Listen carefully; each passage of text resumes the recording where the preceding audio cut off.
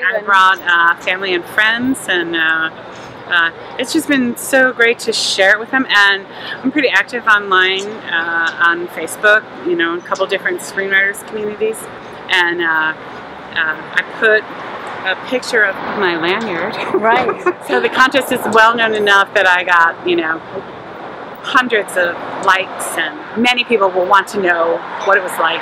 So I'll be reporting back to my Facebook friends and encouraging them to submit. Of course, the Chicago International Film Festival is such an amazing film festival, and you know, to just feel privileged, selected out for some talent. You know, it's just it's very rewarding. It is even more inspiring. So I can't wait to get home and make some polishes and corrections, and then work on my other script.